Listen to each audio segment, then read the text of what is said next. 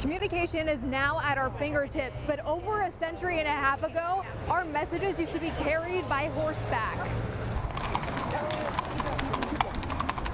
This mochila, filled with 1,100 letters, will journey 1,966 miles on horseback, just like the original Pony Express 163 years ago. It only lasted for like 19 months back in the 1860 to 1861, and it was kind of romantic.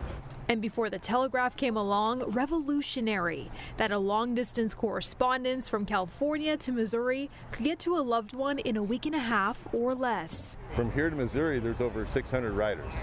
So in California, we have 45 riders, and they're all volunteers, and they all bring their own horses. We like to keep history alive. And so direct all my acts.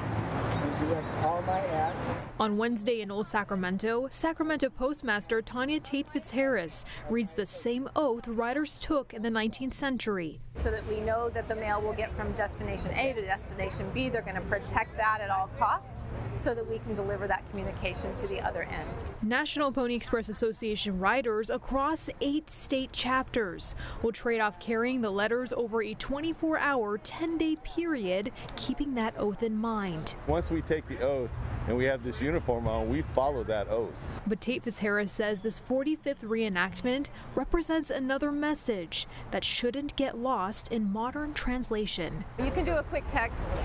It certainly is not the same as a birthday card from Grandma with that handwritten letter of how much she loves you and cares about you and misses you.